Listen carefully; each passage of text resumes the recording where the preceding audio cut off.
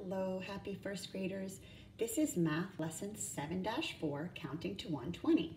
You're going to use the number chart to count the next numbers. Again, this is something we've been doing on our calendar since the beginning of the school year, so you should be pretty good at this. It's telling you to start at number 103 and then count forward by ones. So we locate 103 or 103 and count forward 104, 105. So you see here 103, 104, 105. Let's try another one. Start at 115. We locate it on the number chart and count forward by ones.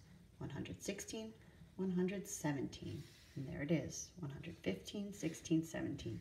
Keep going and try some of those on your own on this page and on the page behind it.